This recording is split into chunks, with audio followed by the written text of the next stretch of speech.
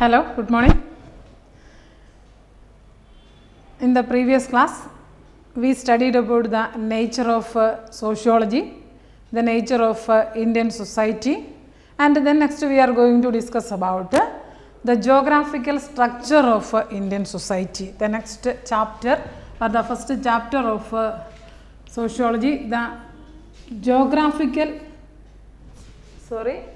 the demographic structure of Indian society. The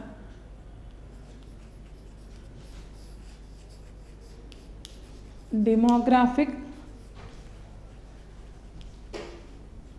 structure of Indian society. Indian society demographic structure അഥവാ ജനസംഖ്യാപരമായ സവിശേഷത അതാണ് നമ്മൾ പഠിക്കാൻ പോകുന്ന ചാപ്റ്റർ. Demographic structure means ജനസംഖ്യാപരമായിട്ടുള്ള ഘടന. The term demography means demography എന്നുള്ള വാക്കിൻ്റെ അർത്ഥം ജനസംഖ്യാശാസ്ത്രം. The term demography is originated from two Greek words, demos and graphe. Demos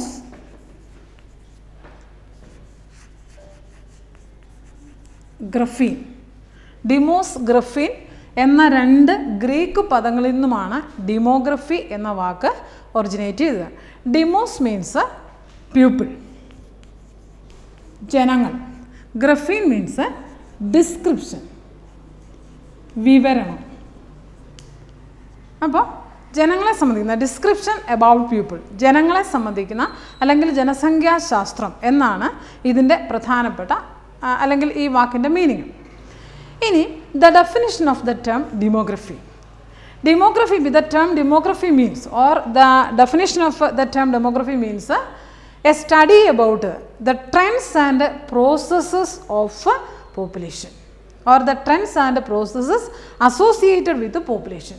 ജനസംഖ്യയുമായിട്ട് ബന്ധപ്പെട്ട ട്രെൻഡ്സിനെ കുറിച്ചും അതുപോലെ തന്നെ അതിൻ്റെ പ്രക്രിയകളെക്കുറിച്ചുമുള്ള പഠനമാണ് demography. The trends and processes of പോപ്പുലേഷനുമായി ബന്ധപ്പെട്ട പ്രക്രിയകളെക്കുറിച്ചും പ്രവണതകളെക്കുറിച്ചുമുള്ള പഠനമാണ് ഡെമോഗ്രഫി എന്നതുകൊണ്ട് അർത്ഥമാക്കാം.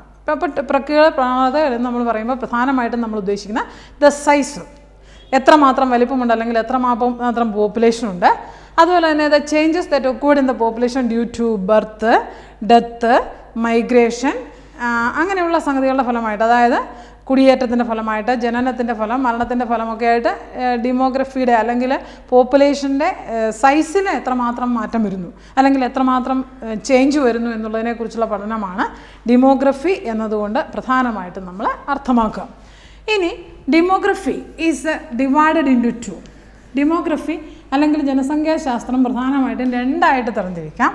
Formal ഡെമോഗ്രഫിയും social ഡെമോഗ്രഫിയും. Formal and social, ഇങ്ങനെ രണ്ടായിട്ട് നമുക്ക് ഡെമോഗ്രഫിയെ തരംതിരിക്കാം. ഫോർമൽ ഡെമോഗ്രഫി അതുപോലെ തന്നെ സോഷ്യൽ ഡെമോഗ്രഫി. ഫോർമൽ ഡെമോഗ്രഫി എന്ന് പറഞ്ഞാൽ ഔപചാരികമായിട്ടുള്ള പഠനം, ഔപചാരിക ജനസംഖ്യാശാസ്ത്രം. ഔപചാരിക ജനസംഖ്യാശാസ്ത്രം it is purely A quantitative study of population. പോപ്പുലേഷൻ്റെ quantity അല്ലെങ്കിൽ പോപ്പുലേഷൻ്റെ അളവിനെ സംബന്ധിക്കുന്ന ഒരു പഠനമാണ് ഫോർമൽ ഡെമോഗ്രഫി എന്നുകൊണ്ട് അർത്ഥമാക്കുക. ഫോർമൽ ഡെമോഗ്രഫി അതായത് കൺസേണിങ് ദ ബർത്ത്, അതായത് അതിൻ്റെ ക്വാണ്ടിറ്റിയിൽ അല്ലെങ്കിൽ അളവിൽ വ്യത്യാസം വരുന്ന പ്രധാനപ്പെട്ട ഘടകങ്ങൾ ബർത്ത്, ഡെത്ത്, മൈഗ്രേഷൻ, മാരേജ്, അങ്ങനെയുള്ള ഘടകങ്ങളാണ് പ്രധാനമായിട്ടും ഈ ഡെമോഗ്രഫിയുടെ അല്ലെങ്കിൽ പോപ്പുലേഷൻ്റെ ക്വാണ്ടിറ്റിയിൽ വ്യത്യാസം വരുന്നത്. അങ്ങനെ പോപ്പുലേഷൻ്റെ ക്വാണ്ടിറ്റിയിൽ വ്യത്യാസം വരുത്തുന്ന ഘടകങ്ങളെക്കുറിച്ചുള്ള ക്വാണ്ടിറ്റേറ്റീവ് സ്റ്റഡി ഓഫ് പോപ്പുലേഷൻ, അതാണ് ഫോർമൽ ഡെമോഗ്രഫി അഥവാ ഔപചാരിക ജനസംഖ്യാശാസ്ത്രം എന്ന് പറയുന്നത്. സോഷ്യൽ ഡെമോഗ്രഫി എന്നുകൊണ്ട് നമ്മൾ ഉദ്ദേശിക്കുന്നത് സാമൂഹ്യ ജനസംഖ്യാശാസ്ത്രം. That is social demography mainly concerned about the political, economic and social aspects of population. അതായത് what is the social impact, economic impact, or how population influenced the society, economy or politics. അപ്പോൾ എങ്ങനെയൊക്കെയാണ് ജനസംഖ്യ സമൂഹത്തെയും അതുപോലെ തന്നെ രാഷ്ട്രീയമായുള്ള പ്രവർത്തനങ്ങളെയും സാമ്പത്തികമായുള്ള പ്രവർത്തനങ്ങളെയും ഒക്കെ സ്വാധീനിക്കുക എന്നതിനെ സംബന്ധിക്കുന്ന പഠനമാണ് സോഷ്യൽ ഡെമോഗ്രഫി എന്നതുകൊണ്ട് അർത്ഥമാക്കുക. അപ്പോൾ ഡെമോഗ്രഫി എന്ന് പറഞ്ഞു കഴിഞ്ഞാൽ demography ജനസംഖ്യാശാസ്ത്രം. Demography means A study about, or demography means that it is a study about the trends and processes of population. or trends and processes associated with the population. പോപ്പുലേഷൻ്റെ അല്ലെങ്കിൽ ജനസംഖ്യയുടെ പ്രവണതകളെക്കുറിച്ചും പ്രക്രിയകളെക്കുറിച്ചുമുള്ള പഠനമാണ് demography. Demography രണ്ടായിട്ട് തരംതിരിക്കാം, social ഡെമോഗ്രഫിയും അതുപോലെ തന്നെ formal ഡെമോഗ്രഫിയും. Formal demography എന്ന് പറഞ്ഞാൽ ഔപചാരിക ജനസംഖ്യാശാസ്ത്രം, സോഷ്യൽ ഡെമോഗ്രഫി എന്ന് പറഞ്ഞാൽ സാമൂഹ്യ ജനസംഖ്യാശാസ്ത്രം. ഔപചാരിക ജനസംഖ്യാശാസ്ത്രം പൂർണ്ണമായിട്ടും ഒരു ക്വാണ്ടിറ്റേറ്റീവ് സ്റ്റഡിയാണ്, അതായത് പോപ്പുലേഷൻ്റെ അളവിനെക്കുറിച്ചുള്ള പഠനമാണ്. അളവിനെ സ്വാധീനിക്കുന്ന പ്രധാനപ്പെട്ട ഘടകങ്ങൾ എന്ന് പറഞ്ഞു കഴിഞ്ഞാൽ ബർത്ത്, ഡെത്ത്, മൈഗ്രേഷന്, മാരേജ് ഇങ്ങനെയുള്ള കാര്യങ്ങളുമായിട്ട് ബന്ധപ്പെട്ടാണ് പോപ്പുലേഷൻ്റെ അളവിൽ വ്യത്യാസം വരിക.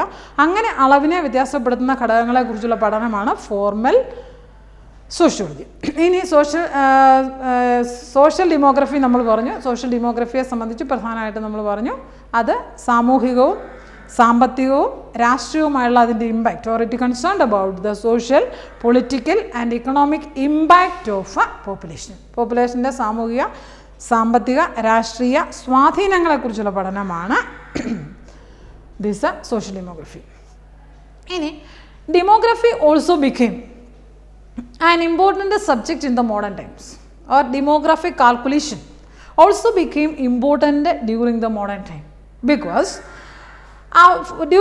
by the formation of the various nation states or various nations, പല രാഷ്ട്രങ്ങൾ രൂപീകരിച്ചു കഴിഞ്ഞപ്പോൾ demographic status or demographic data are very important for the implementation or the formation and implementation of the policies of the government. ഗവൺമെൻറ്റുകളുടെ policies form ചെയ്യുന്നതിലും implement ചെയ്യുന്നതിലും മറ്റും ഈ population data or demographic data വളരെയധികം important ആയിട്ട് വന്ന കാലഘട്ടത്തിലാണ് ഈ ജനസംഖ്യാ പഠനം എന്ന് പറയുന്ന ഘടകം ഇത്രമാത്രം സജീവമായിട്ട് തന്നത്. അതായത് ഒരു രാജ്യത്ത് in order to introduce the policies or in order to introduce the developmental programs in a country, we always concerned about the quantity of the population or the number of the population. പോപ്പുലേഷൻ്റെ number അല്ലെങ്കിൽ quantity നമ്മൾ പ്രധാനമായിട്ടും consider ചെയ്യുന്നുണ്ട്. അപ്പോൾ അങ്ങനെ consider ചെയ്യേണ്ടതായിട്ടുള്ള അവസ്ഥകൾ ഉണ്ടായ കാലഘട്ടത്തിലാണ് പ്രധാനമായിട്ടും ഈ ജനസംഖ്യാശാസ്ത്ര പഠനം ഇത്രമാത്രം സജീവമായിട്ട് വരുന്നത്. അപ്പോൾ അങ്ങനെ ജനസംഖ്യാശാസ്ത്ര പഠനം സജീവമായിട്ട് വന്ന കാലഘട്ടത്തിൽ the nations began to make a scientific study or scientific calculation of population. ഗവൺമെൻറ്റുകൾ പ്രധാനമായിട്ടും ഇതിനെക്കുറിച്ചുള്ളൊരു സയൻറ്റിഫിക് കാൽക്കുലേഷൻ നടത്താൻ ആരംഭിച്ചു. അങ്ങനെ നടത്തിയ സയൻറ്റിഫിക് കാൽക്കുലേഷനുകൾക്കാണ് സെൻസസ് എന്ന് പറയുന്നത്. CENSUS, census. സെൻസസ് എന്ന് പറയുന്നത് നമ്മൾ സർവേ നടത്തുക, അതായത് ജനങ്ങളുടെ പോപ്പുലേഷനെ സംബന്ധിക്കുന്ന ഒരു എണ്ണത്തിൻ്റെ കണക്കെടുപ്പ് or the scientific calculation of the population of A country, അതിനാണ് നമ്മൾ സെൻസസ് എന്ന് പറയുക, or scientific calculation of population. Census was firstly started. Census അല്ലെങ്കിൽ ജനസംഖ്യ കണക്കെടുപ്പ് എന്ന് പറയുന്ന ഘടകം ആദ്യമായിട്ട് ആരംഭിച്ചത് it was in the 18th century. 18th centuryയിലാണ് census was firstly started. Census ആദ്യമായിട്ട് ആരംഭിച്ചത് 18th centuryയിലാണ്. 18ാം നൂറ്റാണ്ടിലാണ് സെൻസസ് അഥവാ ജനസംഖ്യാ കണക്കെടുപ്പ് ആരംഭിക്കുന്നത്. അത് ആദ്യമായിട്ട് നടത്തിയത് അമേരിക്കയാണ്. അമേരിക്ക 1790 ഫസ്റ്റ് സെൻസസ് നടത്തുക. അപ്പോൾ 1790 ഫസ്റ്റ് സെൻസസ് അവർ നടത്തിയതിന് ശേഷം പിന്നീട് യൂറോപ്യൻ നേഷൻസാണ്. യൂറോപ്യൻ രാജ്യങ്ങളെല്ലാം തന്നെ ഏതാണ്ട് 1800 അവരും സെൻസസ് ആരംഭിച്ചു. That is firstly America started census in the year 1719, 1790. അതിനുശേഷം then the European Nations in the year 1800. And in ഇന്ത്യയിലാണെന്നുണ്ടെങ്കിൽ census was started. Census പ്രധാനമായിട്ട് സ്റ്റാർട്ട് ചെയ്യുന്നത് ഡ്യൂറിങ് ദ ബ്രിട്ടീഷ് പീരീഡിലാണ്. ബ്രിട്ടീഷ് കാലഘട്ടത്തിലാണ് scientific calculation of demography or population സയൻറ്റിഫിക്കായിട്ട് calculate ചെയ്യുന്നത് British കാലഘട്ടത്തിലാണ്. Specific ആയിട്ട് പറയുകയാണെങ്കിൽ ഏറ്റവും ആദ്യമായിട്ട് ഇന്ത്യയിൽ അല്ലെങ്കിൽ ഏറ്റവും ശാസ്ത്രീയമായിട്ടുള്ള സെൻസസ് ഇന്ത്യയിൽ ആരംഭിച്ചത് 1881. 1881 first scientific calculation of population ഇന്ത്യയിൽ നടത്തുന്നത്. അതിനുശേഷം ആഫ്റ്റർ എവറി ഡെക്കേഡ് ഓരോ 10 വർഷം കൂടുമ്പോഴും ഇന്ത്യയിലെ സെൻസസ് നടന്നു വരുന്നു. ഏറ്റവും അവസാനമായിട്ട് ഇന്ത്യയിലെ സെൻസസ് നടന്നത് 2011. ഇനി അടുത്ത സെൻസസ് നടക്കാനിരിക്കുന്നത് 2021 ഇത്രയുമാണ് സെൻസസിനെ കുറിച്ച് നമുക്ക് പറയാനുള്ള. സെൻസസ് എന്ന് പറഞ്ഞു കഴിഞ്ഞാൽ the calculation of the scientific calculation of the population of A country, അതിനാണ് നമ്മൾ സെൻസസ് എന്ന് പറയുന്നത്. Census was started in the 18th century. Firstly, it was conducted by America in the year 1790, then the European nations in the year 1800, and in India it was started during the British period, and specifically it was in the year 1881. And after every decade, the census was continued in India till 2011. 2011 വരെ ഇത് continue ചെയ്യുന്നു. Then next we are going to discuss about the various theories of population. Population തിയറികളെ കുറിച്ചാണ് നമ്മൾ പറയുന്നത്.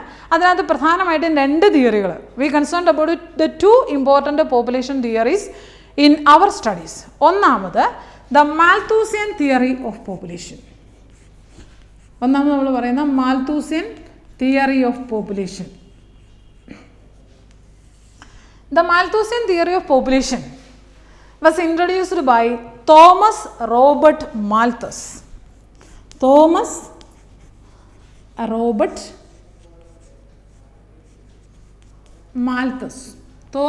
Robert Malthus എന്ന British economic scientist as well as A political scientist. അപ്പോൾ സാമൂഹിക ശാസ്ത്രത്തിലും അതുപോലെ തന്നെ സാമ്പത്തിക ശാസ്ത്രത്തിലും അതുപോലെ തന്നെ രാഷ്ട്രതന്ത്രത്തിലും പ്രമുഖനായിട്ടുള്ള ഇംഗ്ലീഷ് പണ്ഡിതനായ തോമസ് റോബർട്ട് മാൽത്തസ് ആണ് മാൽത്തൂസിയൻ തിയറി ഓഫ് പോപ്പുലേഷൻ ആവിഷ്കരിച്ചത്. അദ്ദേഹം ഈ തിയറി ആവിഷ്കരിച്ചത് പ്രധാനമായിട്ടും അദ്ദേഹത്തിൻ്റെ എസ്സേ ഓൺ പോപ്പുലേഷൻ എന്ന വർക്കിലാണ്. Essay on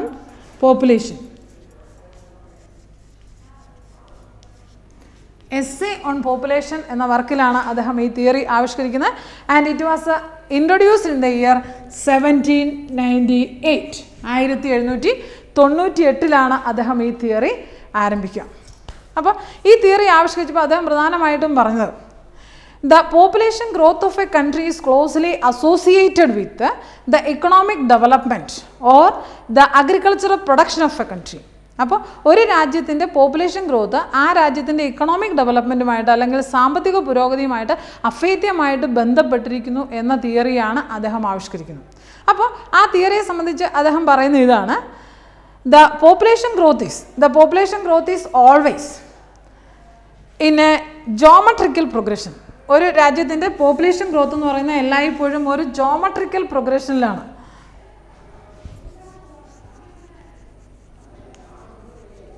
The population growth of a country is in geometrical progression. Geometrical progressionലാണ് population growth ഉണ്ടാവുക. അതായത് 2, 4, 8, 16, 32 ഈ രീതിയിൽ പോപ്പുലേഷൻ വർദ്ധിക്കും. 2 നിന്ന് 4ലേക്ക്, 4 നിന്ന് 8ലേക്ക്, 8 നിന്ന് 16, പിന്നെ 32. അതേസമയം നമ്മുടെ ഫുഡ് മെറ്റീരിയൽസിൻ്റെ അല്ലെങ്കിൽ അഗ്രികൾച്ചറൽ ഗ്രോത്ത് എന്ന് പറയുന്ന അരിത്തമാറ്റിക്കൽ പ്രോഗ്രഷനിലാണ്. അരിത്തമാറ്റിക്കൽ പ്രോഗ്രഷൻ എന്ന് പറഞ്ഞാൽ പ്രധാനമായിട്ടും ഉദ്ദേശിക്കുന്നത് 2, 4, 6, 8, 10 ഈ രീതിയിലാണ് ഫുഡ് മെറ്റീരിയൽസിൻ്റെ അല്ലെങ്കിൽ അഗ്രികൾച്ചറൽ ഡെവലപ്മെൻറ്റ് ഉണ്ടാവുക.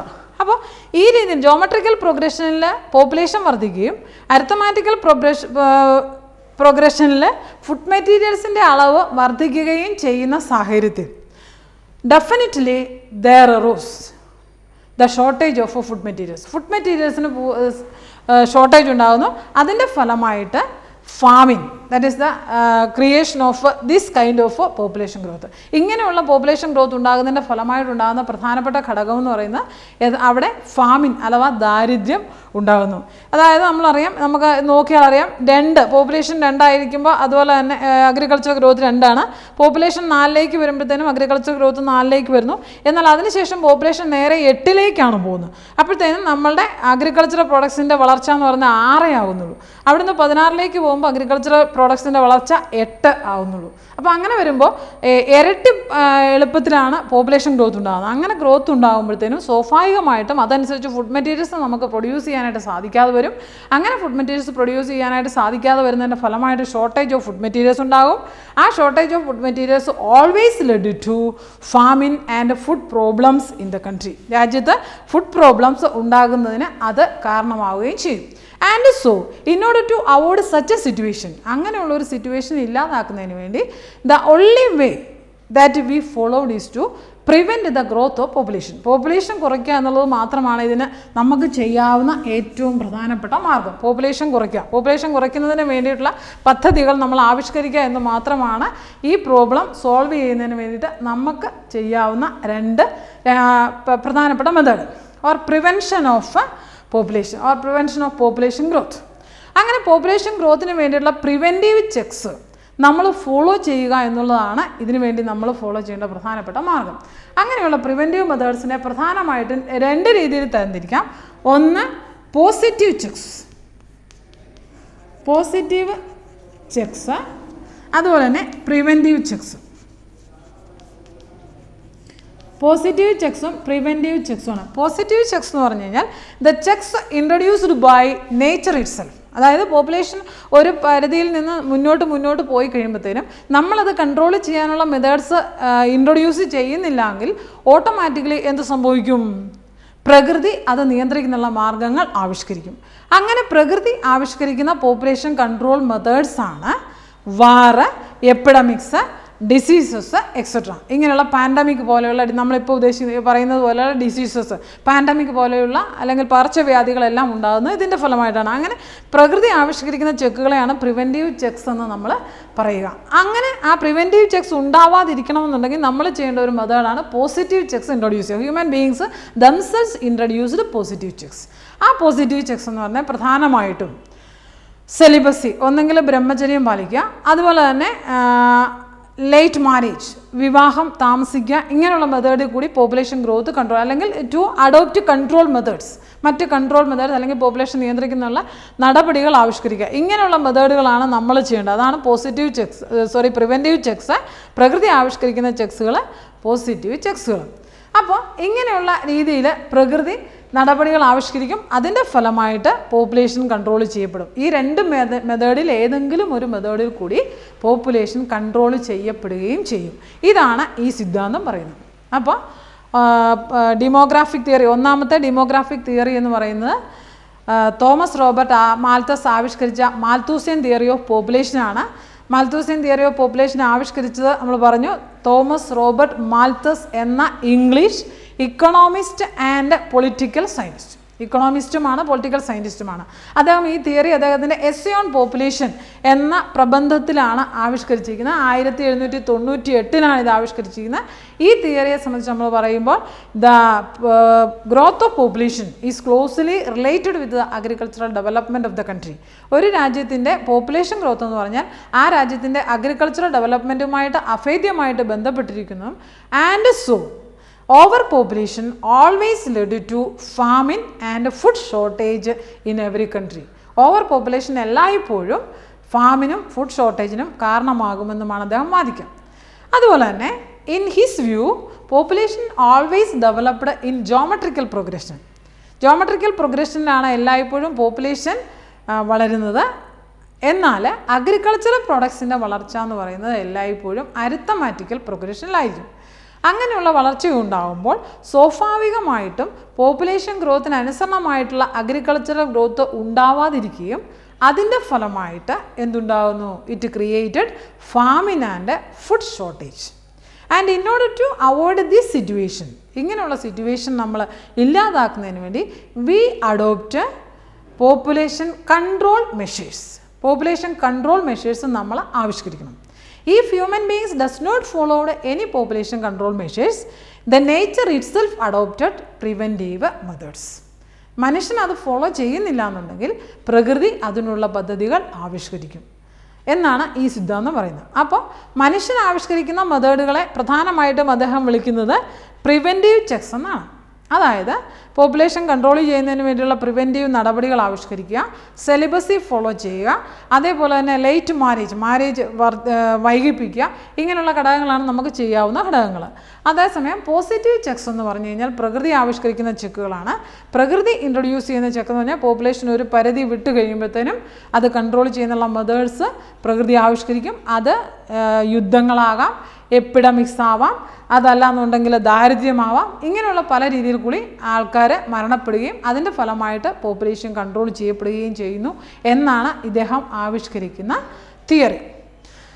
അപ്പോൾ ഈ തിയറിയെ സംബന്ധിച്ച് the theory of Thomas Robert മാൽത്തസ് was very effective during that time. ആ കാലഘട്ടത്തിൽ വളരെയധികം എഫക്റ്റീവ് ആയിട്ടുള്ള ഒരു തിയറി ആയിരുന്നു ഇദ്ദേഹം ആവിഷ്കരിച്ച ഈ തിയറി. അന്ന് വളരെയധികം പബ്ലിസിറ്റി ഇതിനുണ്ടായിരുന്നു തന്നെ. എന്നാൽ later it became subject to a number of criticisms in the 19th and 20th century. എന്നാൽ 18ഉം 20ഉം നൂറ്റാണ്ടുകളിൽ ഇത് വളരെയധികം വിമർശനങ്ങൾക്ക് വിധേയമായി, മാൽത്തൂസിയൻ തിയറി. അപ്പോൾ മാൽത്തൂസിയൻ തിയറിക്കെതിരെ ഉണ്ടായ പ്രധാനപ്പെട്ട ക്രിറ്റിസിസംസ് ആണ് ഇനി നമ്മൾ പറയുന്നത്. The criticisms against the Malthusian theory of population. And നമ്മൾ പറഞ്ഞു it was in the first stage it is always maintained as A good theory of population, but later in the 19th and 20th century it became subject to a number of criticisms. And the most important criticisms leveled against the Malthusian theory of population were the first one, birth rate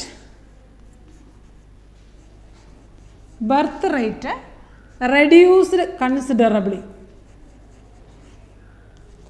birth rate considerably അല്ലെങ്കിൽ വളരെയധികം കുറയ്ക്കുവാനായിട്ട് നമുക്ക് സാധിച്ചു. Birth rate reduced considerably by the use of birth control measures. അപ്പോൾ ജനന നിയന്ത്രണ മാർഗങ്ങളിലൂടെ വളരെയധികം ശക്തമായിട്ട് തന്നെ നമുക്ക് ഈ ബർത്ത് കൺട്രോൾ ചെയ്യാനായിട്ട് സാധിച്ചു. അങ്ങനെ ബർത്ത് കൺട്രോൾ ചെയ്യാനായിട്ട് സാധിച്ചു എന്നുള്ളത് കൊണ്ട് തന്നെ നമുക്ക് എന്ത് സംഭവിച്ചു, ഈ 19-20 നൂറ്റാണ്ടുകളിൽ ഈ തിയറിക്ക് വിരുദ്ധമായിട്ട് ജനന നിയന്ത്രണം ശക്തമായിട്ട് ഉണ്ടാക്കാൻ നമുക്ക് സാധിച്ചു. അതുകൊണ്ട് ഈ തിയറി എത്ര എഫക്റ്റീവ് ആണെന്ന് നമുക്ക് പറയാൻ പറ്റില്ല. അതുപോലെ തന്നെ എപ്പിഡമിക് ഡിസീസസ്, രണ്ടാമത് എപ്പിഡമിക്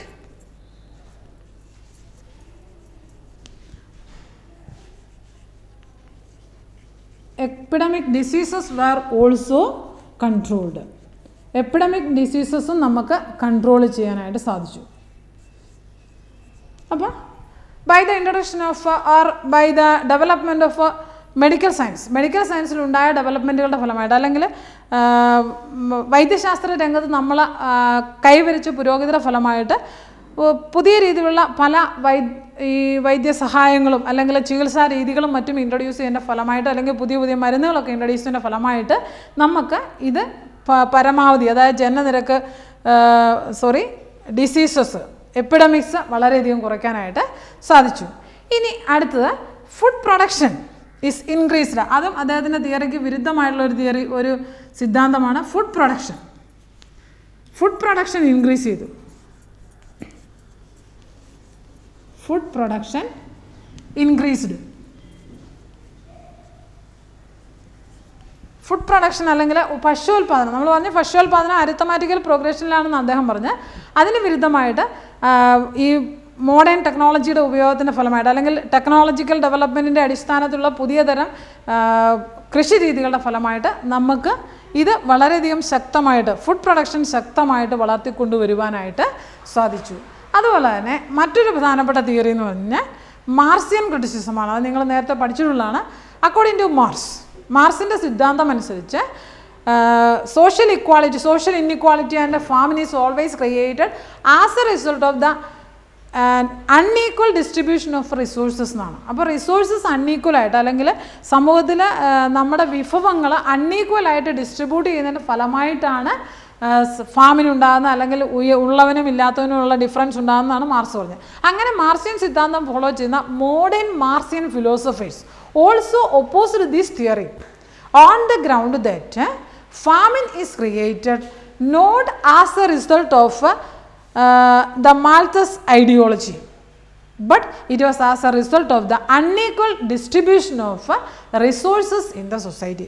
നമ്മുടെ സമൂഹത്തിൽ ലഭ്യമായുള്ള റിസോഴ്സസ് കൃത്യമായിട്ട് വിതരണം ചെയ്യാത്ത അല്ലെങ്കിൽ കൃത്യമായിട്ട് വിനിയോഗിക്കാത്തതിൻ്റെ ഫലമായിട്ടാണ് ഇതുണ്ടാകുന്നത് എന്നാണ് ഇതിനെതിരായിട്ടുള്ള പ്രധാനപ്പെട്ട ക്രിറ്റിസിസംസ്. അപ്പോൾ ഇത്രയുമാണ് മാൽത്തൂസിയൻ തിയറി. ഇതിനെതിരായിട്ടുള്ള പ്രധാനപ്പെട്ട ക്രിറ്റിസിസംസ്: ഒന്നാമത്തത്, ബർത്ത് റേറ്റ് കൺട്രോൾ ചെയ്യാനായിട്ട് നമുക്ക് സാധിച്ചു, എപ്പിഡമിക്സ് കൺട്രോൾ ചെയ്യാനായിട്ട് നമുക്ക് സാധിച്ചു, അതുപോലെ തന്നെ ഫുഡ് പ്രൊഡക്ഷൻ വർദ്ധിപ്പിക്കാനായിട്ട് സാധിച്ചു, അതുപോലെ തന്നെ മാർക്സിയൻ സിദ്ധാന്തം അനുസരിച്ച് ഇത് ഉണ്ടാകുന്നതിൻ്റെ പ്രധാനപ്പെട്ട കാരണം അല്ലെങ്കിൽ ഫാമിൻ ഉണ്ടാകുന്നതിൻ്റെ പ്രധാനപ്പെട്ട കാരണം ഒരു കാരണവശാലും പോപ്പുലേഷൻ ഗ്രോത്ത് അല്ല, മറിച്ച് അൺഈക്വൽ ഡിസ്ട്രിബ്യൂഷൻ ഓഫ് റിസോഴ്സസ് എന്നുള്ളതുകൊണ്ടാണ്. അപ്പോൾ ഈ രീതിയിൽ മാൽത്തൂസിയൻ തിയറിയെക്കുറിച്ച് വ്യക്തമായിട്ട് പഠിക്കുക. ഇനി അടുത്ത ക്ലാസ് നമുക്ക് കാണാം. Okay, thank you.